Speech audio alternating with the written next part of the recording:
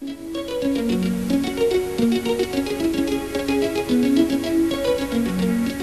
introduction of new mining techniques, high-powered, rapidly advancing continuous miners, roof bolting and multi-entry systems has created a problem for ventilation engineers within British mining. How to deal with the daily need to adjust and redirect the mine ventilation quickly, efficiently and in an economical manner. The Holywell stopping resolves these problems. It's an inexpensive, portable and reusable system with a minimum of assembly time, saving valuable man-hours.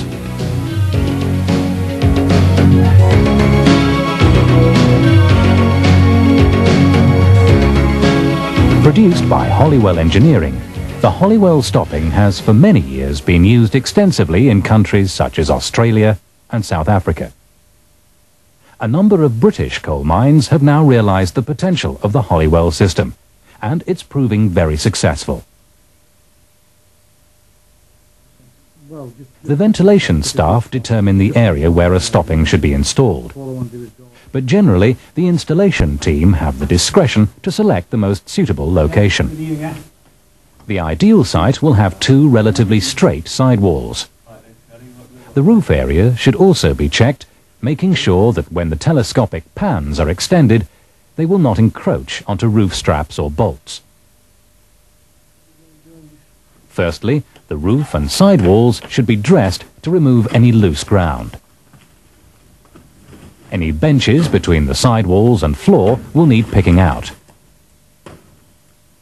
Finally, all loose debris on the floor within the path of the stopping must be cleared to allow a solid installation. The Holywell stopping is delivered as a flat pack for ease of transportation. Each pack will consist of sufficient pans and ancillary equipment for one complete stopping. The ancillary equipment, with the exception of the rib angles, can be found in a specially marked set of 2 pans. First, the rib angles must be located across the width of the roadway. 3 small locating pockets must be picked out down each sidewall, making sure that they are plumb and in line across the width of the roadway. It's important that the center pockets are approximately at the center of the height of the roadway. This makes sure that when the rib angle is installed, it passes through the overlap of the telescopic panels. Each rib angle, which is made up of 2 sections, can now be located into the pockets. Where the angles overlap, tape provided in the materials pack is used to hold them in position. When all 3 rib angles are in position and taped up, the pans can be assembled. To give temporary stability to the rib angles, a center pan can be erected. A rock wool seal is provided for each pan. Fitted into the end of the pan, it provides a seal between the roof and top of the panel.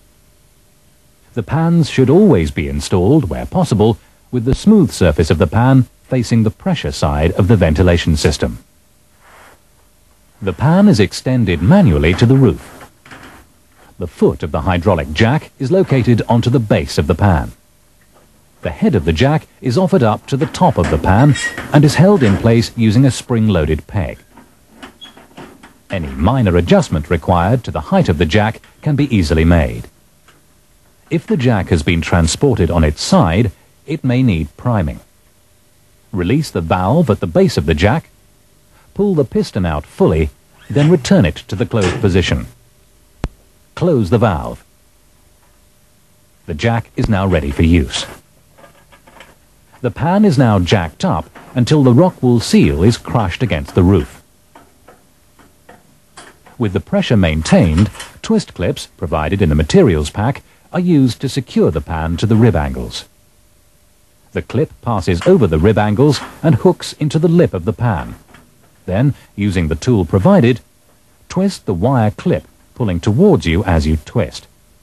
No more than 2 or 3 turns are required. The interference of the clips used on the center rib angle now maintains the roof-to-floor pressure exerted by the hydraulic jack. With all 6 clips fitted, the jack can be removed. The next stage is to fit one of the rib side pans. It should be pushed up as tight as possible against the sidewall and erected using the same method as the centre pan. It's important to ensure that the jack base does not sit on top of any debris, as this will affect the pressure exerted on the pan between the roof and floor. Continue to install pans, working either from the centre to the sidewall panel, or alternatively work from the sidewall to the centre panel. All pans should be fitted alternating the inner and outer sections between the roof and floor. This reduces the gap between each pan. Eventually, you will arrive at a gap less than 1 pan width. This is closed using a standard pan and 3 of the overlap clips provided. Fit the rock wool seal and manually push the pan tight to the roof and stopping wall, ensuring the gap is completely covered. Insert one of the overlap clamps into the pan, through the gap adjacent to one of the rib angles. Insert a twist clip into the holes in the clamp and twist as you would a standard clip. Repeat the procedure on the 2 other rib angles, pulling the overlap pan tight against the faces of the 2 adjoining pans. The overlap pan is the only pan where the hydraulic jack is not used. 1 or more overlap pans can be installed as required. The opposite rib side pan is now fitted, and then working towards the centre, the pan installation is completed. Now the gaps between each pan are sealed using the extra wide adhesive tape provided. The side walls are then sealed using hardstop.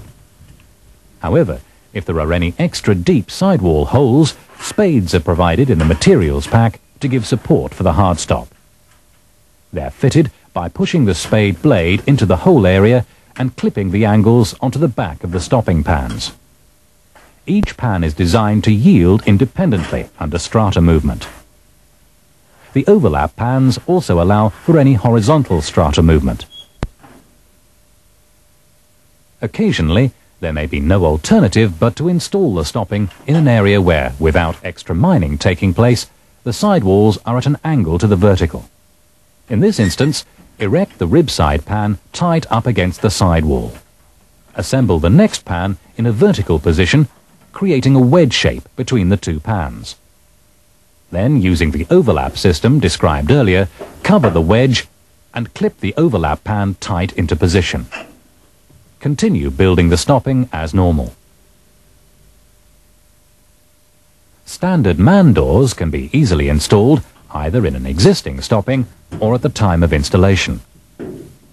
The doors are supplied complete with special length pans, angles and clips. Material doors and machine doors can also be installed in this type of stopping. Not only is the Holywell stopping inexpensive and portable with a minimum of assembly time, it's also 80% reusable. So, should the mine ventilation need altering quickly, or when a district becomes exhausted, the ideal underground stopping is always within easy access. As the British coal industry strives for greater efficiency, more collieries are achieving their goals with the help of Holywell stoppings.